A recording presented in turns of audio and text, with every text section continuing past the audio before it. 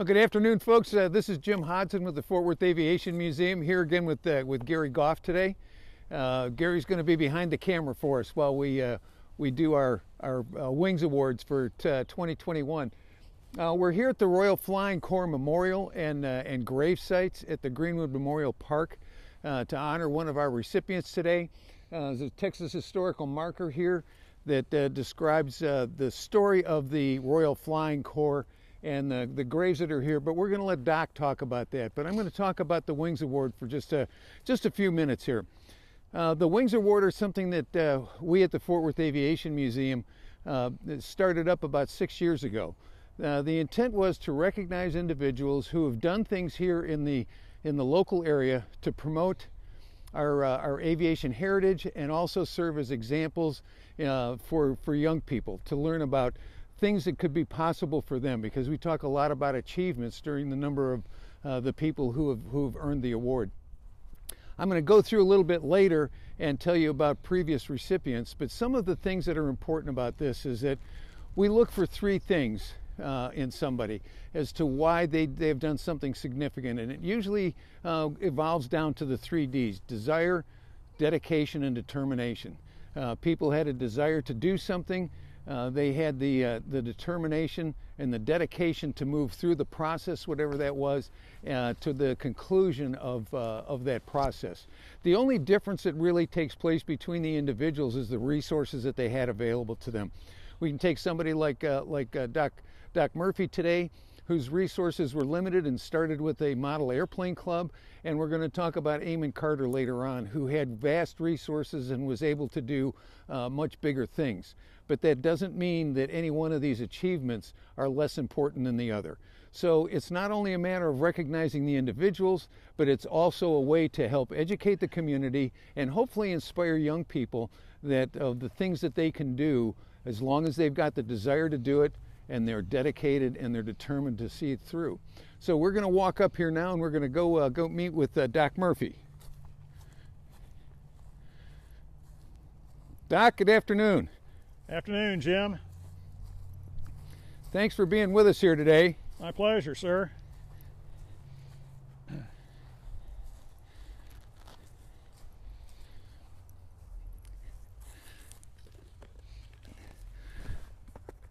So, Doc, we're recognizing you with one of our Wings Awards this year because you have been involved with this memorial and this gravesite for 35 years, correct? That's right. Okay, well, first thing I'm going to do is I'm going to give you the award. Wow. And so we're presenting this to you, the 2021 Wings Award, presented to Dr. Griffin Murphey in recognition of 35 years of dedicated support and leadership with the Friends of the Royal Flying Corps Cemetery, and conducting biannual commemoration services at the Royal Flying Corps grave sites here in Greenwood Memorial Park. Most impressive, sir. No, your achievements are most impressive. Well, thank you. So I'm going to take this and set it aside so that you can tell us a little bit about the grave sites. We were here and visited with you some time ago, but the sound system wasn't working well for us then. Right. So tell us a little bit about the memorial and why it's important. Well, it's important because we had 6,000 British, Canadian, and American volunteers within the Imperial Royal Flying Corps who came down here to Texas in the fall of 1917 and left at the end of April 1918. And the purpose is often given to get better flying training weather, but they were also kick-starting the American aviation program, really, because as you know, we just had a handful of old JN3 Jennies and very few pilots, and so they really got it kick-started and going. And they built 3 fields here, and there were 39 of them killed, and most of them in flying training accidents. There's some of them that died of illness, and one guy for some reason jumped off a train in Chicago. We don't know about that. 11 of the guys were buried here. There's one Canadian dependent child buried here, the child of Canadian Captain Charles Dorr, and we don't know, and the Imperial War Graves, Commonwealth War Graves people can't tell us why. Of the 39 killed, there are only 11 of them buried here. Now, there's one additional burial that was done by a chap who passed away in old age, and in Florida, and it was kind of neat. I talked to his son, and one of the British jump jet carriers, I think it was the Invincible, was down there, and they gave him a real send-off with the Royal Navy sailors carrying his body off the ship and everything. So, yeah, we do have 12 buried here, and they are, 3 Brits, 3 American volunteers, and 6 Canadians, and this baby door.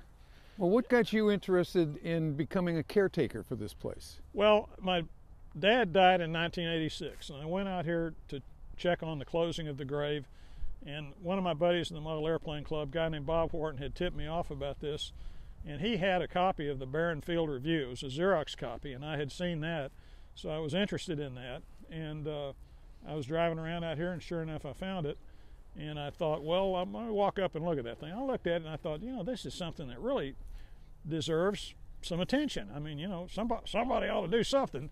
So I organized a little kind of impromptu memorial service with some of the guys from the Model Airplane Club, and we had a Civil Air Patrol chaplain out here. And I started thinking about it, thought, well, maybe we could do something a little bit more. And in 1988, I got a Royal Air Force squadron leader, a fellow named Dick Fallis, who was up at NATO NJEP school in Wichita Falls. And he came down here, so we had RAF representation. And somewhere or another, I found somebody with a tiger moth, and they flew over with a tiger moth. And over the years, again, trying to go for biennial celebrations, then sometimes we'd have dignitaries that were here for the air show. And one time we had a full air vice marshal here, and another time we had a Canadian general here, and so we were doing some extra ones. They were kind of impromptu. And John Bailey, the old man that ran this cemetery, finally said, "Doc, you're just doing too many things." And so that's how we started on even years, but then we wound up going to odd years because John Bailey kind of said, you're doing it. But we're still open to doing those when we do have air shows and stuff in town. And I think the present management of Greenwood, rest his soul, John Bailey, World War II armor veteran, is no longer with us, but the present leadership out here at Greenwood is very supportive and very interested in seeing these things go forward. One interesting thing, the Royal Flying Corps cap badge was stolen off of the monument sometime in the late 80s, and Greenwood put it back. They had a new one fabricated. Okay. This monument was paid for by local contributions as well as contributions from the veterans themselves that were associated with the 3 fields. Carol Davis did the research on that and found out that I had thought it was put in the 1920s, but no, it was put in right at the end of the war. Okay. And it was all supported by contributions from the veterans that flew out here, as well as from, I guess, some of the public. Okay. And in fact, the veterans, the World War I Flyers Club that met out here, they had their last service, which they would always do it on November the 11th. And as far as I know, it wasn't closed to the public, but they didn't advertise it. And I don't know if they wanted people or not, but they had their last service out here in 1978. And so we've moved forward with it. It's very interesting. It used to be that all I had to do was call the 301st Fighter Wing out at Carswell, and the guy'd say, "Sure, we can do it." Yeah. And then he'd call me up in the morning because we didn't have cell phones or anything. He said, "Well, I'll give you a time hack." Yeah, there we go. And well, and if anybody's interested, they can go on YouTube and see some of the videos of the memorials that have taken place here. And I know there's stories about it and things that have taken place. Since our involvement with you, we've had flyovers and bagpipers or bands and gun crews and everything else here. And the cemetery puts up tents and chairs, and we get a group here of what would you say, 200 to 300 people? I would say that's a fair guess. Yeah. And we may have come close to 400 or 500 a couple of times, but this is all about preserving the history, the heritage here, because we're going to talk about another recipient in a little while. And the First World War was really a catalyst for aviation here in the area. Absolutely. We're celebrating the 110th anniversary of the first flight this week here, first powered flight this week here in Fort Worth, and that took place in 1911. Well, not a lot took place after that. We went over to Ryan's pasture a couple weeks ago and talked about that. That was in 1911. And in 1915, the first Aero Squadron came through, but there wasn't a lot of activity until the First World War. And that's when things really started to get interesting here, and people really started to get interested in aviation, and it really started to develop here in the area. So, Doc, we want to thank you for what you've done over these years. I know a lot of times you've been in the shadows with this, and but 35 years of service in honor of these people is commendable, and we want to just thank you, and that's why you are now one of our Wings Awards recipients. I do appreciate it, and let me point out, it's not all work. It's fun to talk to pilots. It's fun to talk to the guys out at the base. It's fun to talk to the Marines that we try to Shanghai into the firing parties. It's fun to meet everybody that comes in, and I just think it's a worthwhile endeavor. And the great thing about you guys at the Air Museum, you have been so supportive of it, and there's so many people that have come forward that you know, I didn't even know. For example, I didn't know that Ben Guttery was with the Air Museum. Right. I just knew he was one of the guys that showed up and helped with the service, and he was willing to help take care of some of the registration, and we try to keep track of the people that come.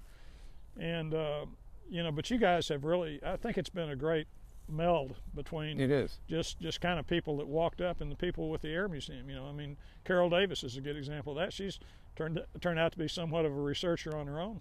I think something we didn't mention, we're standing in Canada right now, right?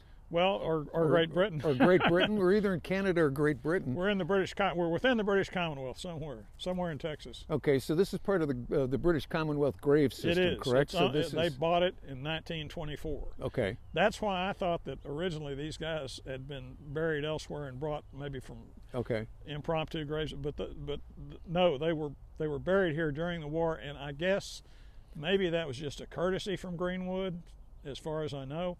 But then the Commonwealth War Graves Commission actually purchased this plot in 1924. Okay. Have you got any particular stories of any of these individuals you'd like to share? Well, I guess the most notorious, there's one chap down here who was married to two ladies, and when he was killed, you know, he talked his way into flying training at age 36, and he was a railway man in England. Of course, railway men have that reputation. And when he passed away, that was discovered, that little discrepancy. Ah, okay. And we've got a little model here too. Garry, come on. This is essentially the flying kites that these men trained in here. It's a JN4 Jenny. This one is in the colors of the commanding officer of Everman, who was a Marine. And but this is the airplanes they flew here. They were Canucks, which means that they had slight differences to the airframe, to the aileron system, and to the tail. They were the Canadian versions that had been modified, and they left them here when they went back to Canada. And just one little aside, they came down here because they were trying to get out of the cold weather of Canada. And if there's any weather historians out there, the winter of 1917 was one of the largest snowfalls in the history of North Texas. They talked about getting their breakfast in the cook tents, and by the time they got back to the table, the breakfast was frozen to the plates. So it was quite an experience. And the Canadians had wool uniforms, but the Americans didn't.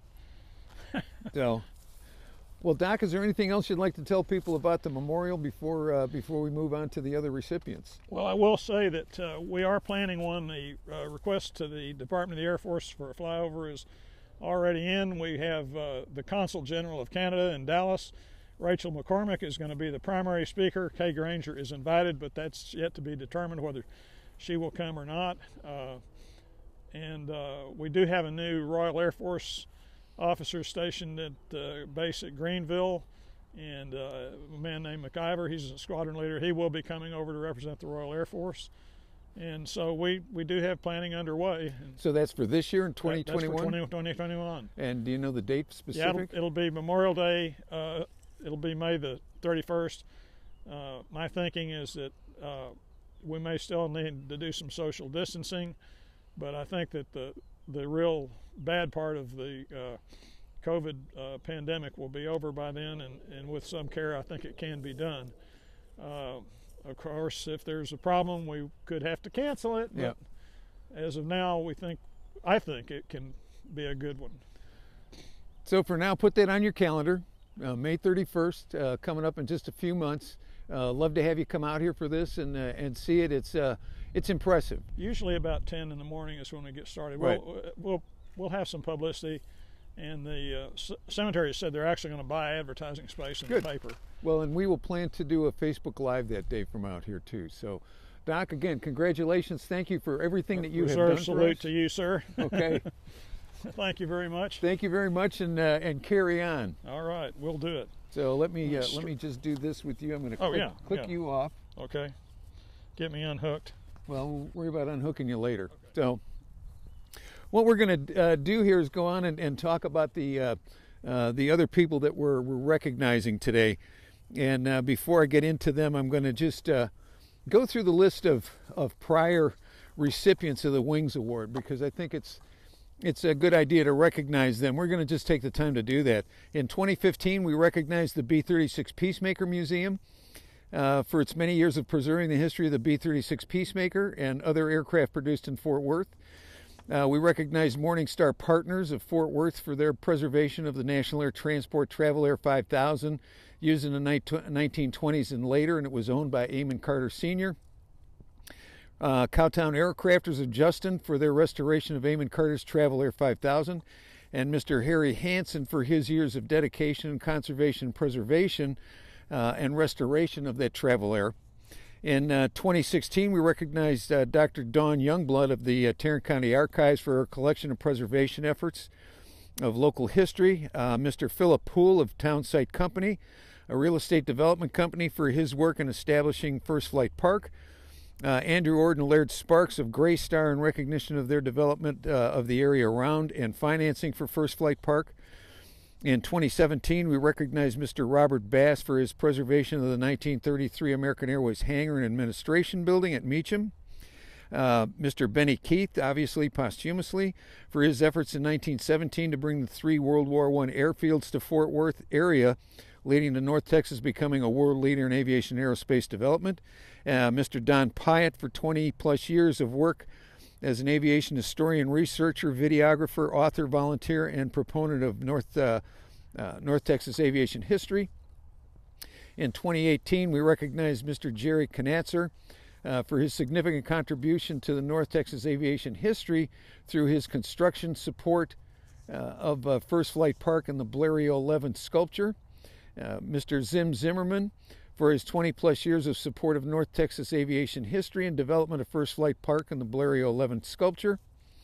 In 2019, we recognized Lieutenant Colonel Neil Anderson, USMC, retired posthumously, for being one of the initial YF-16 prototype test pilots, who also flew the F-111 for General Dynamics and Lockheed Martin.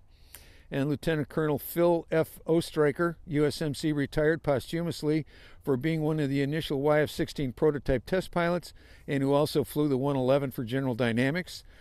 Last year, we recognized Congresswoman Kay Granger for her persistent initiative and actions, having resulted in bringing the number 2 General Dynamics YF-16 prototype back to Fort Worth. One of her staff members, Miss Johnny Cable, for her work with Congresswoman Granger. Mr. Gregory Zagar and his staff at the Air Force Research Laboratory in Rome, New York, for their assistance and persistence in helping us bring the YF-16 here. We also recognized Mr. Ben Guttery, our collection manager, for his initiative and actions that resulted in bringing the airplane here. Ben actually found that the airplane existed and started the ball rolling on what took place to be about a 4-year project to bring the airplane here. Again, we've recognized Doc Murphy here this morning. Our next recipient is Mr. Gordon R. England, the Honorable Gordon England. We are presenting the award to him in recognition of his significant contributions to North Texas aviation history through his leadership and valuable contributions to the successful General Dynamics YF-16 or F-16 Fighting Falcon and the Lockheed Martin F-35 Lightning aircraft. those two programs, in addition to the many other things that he did, are probably the most significant aircraft productions of since the Second World War here. And he was instrumental not only as the president of General Dynamics and then later Lockheed with the F-16 program. He was also the 73rd and 74th Secretary of the Navy. He was the acting Secretary of Defense for a period of time, and during that process helped realize the F-35 acceptance and production here.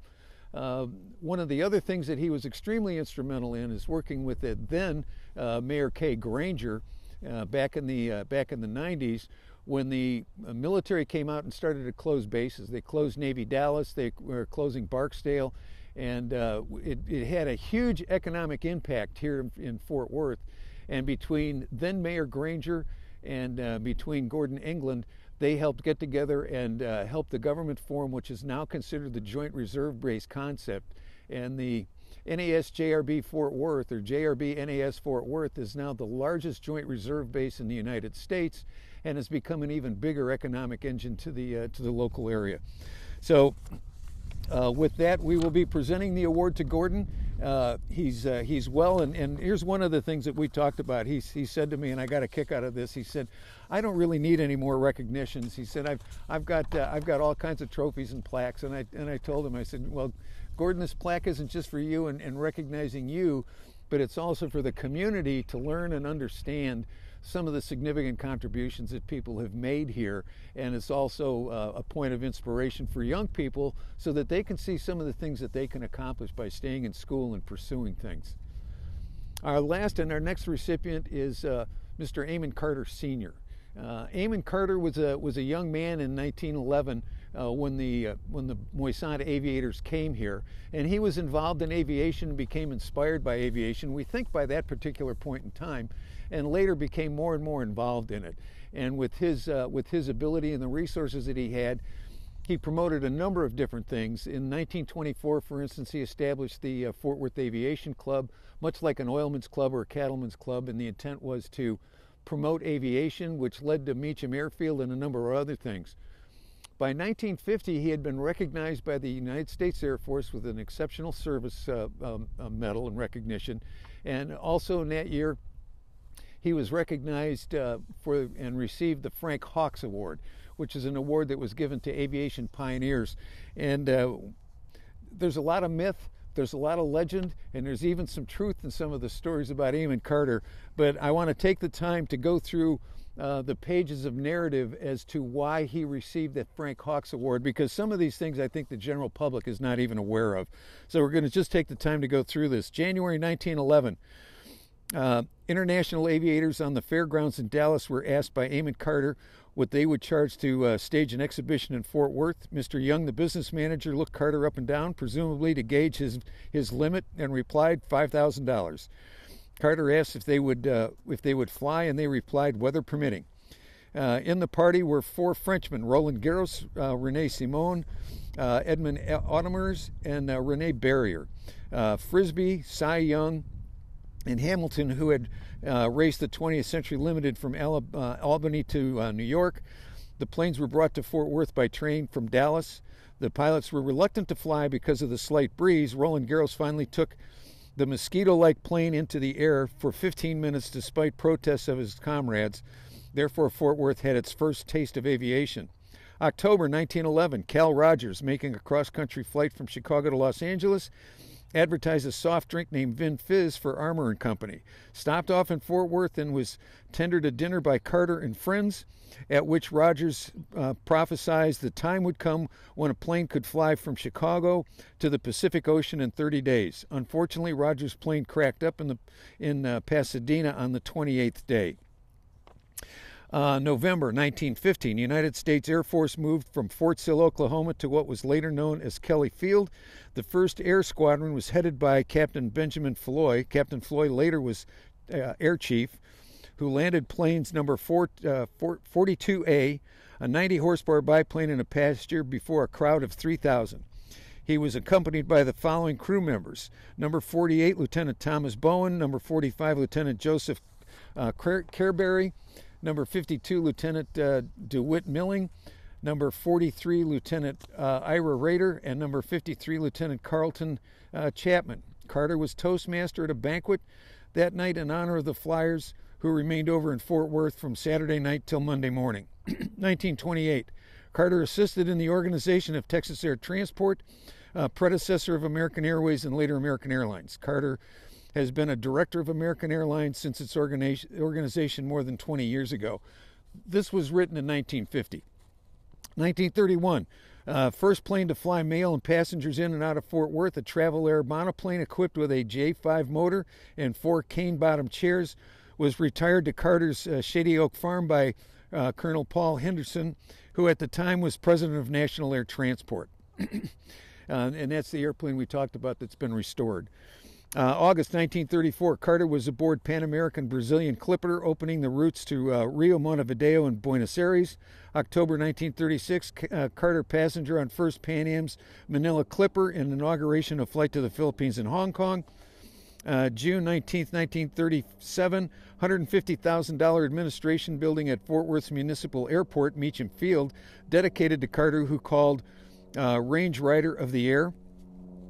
July 1939, Carter passenger on first Pan Am's Yankee Clipper, opening northern route to Europe.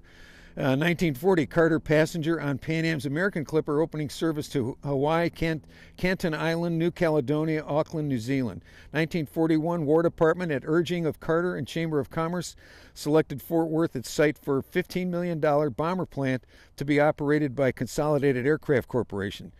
Carter christened the first B-24 bomber, made a consolidated plant in Fort Worth with a gold plate naming the ship City of Fort Worth. Later, Carter performed the same service on a B-32, likewise naming it City of Fort Worth using a gold plate.